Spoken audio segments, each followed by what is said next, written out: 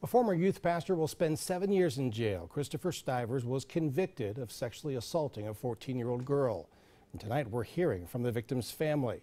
27 First News reporter Cameron O'Brien was in court for the sentencing, and she joins us with the story.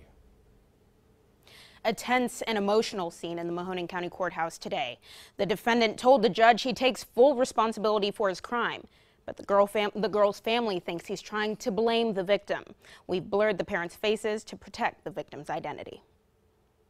My daughter is special to me. How would you feel if someone did this to your little girl? Christopher Stivers will spend 7 years in prison.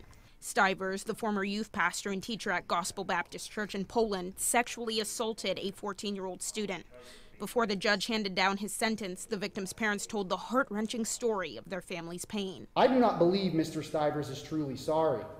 I base that belief on the fact that he calls what has happened a consensual affair. The parents say Stivers engaged in predatory behavior with the victim and their other children for several months before getting caught.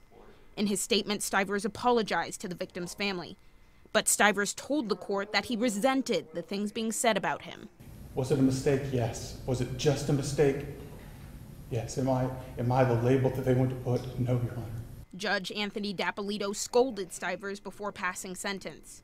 The judge emphasized the perverse nature of Stivers' actions, specifically given his role as a youth pastor. I don't understand.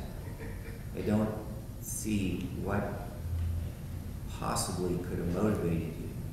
Though Christopher Stivers is no longer in the lives of the victim and her family, the consequences of his actions will haunt them forever. I don't know if we could ever put our kids into a school again. How could we trust someone we don't know to have our children for 8 hours a day when someone we knew did this to our daughter? Stivers was immediately taken into custody following his sentencing. He will be registered as a Tier 3 sex offender for life.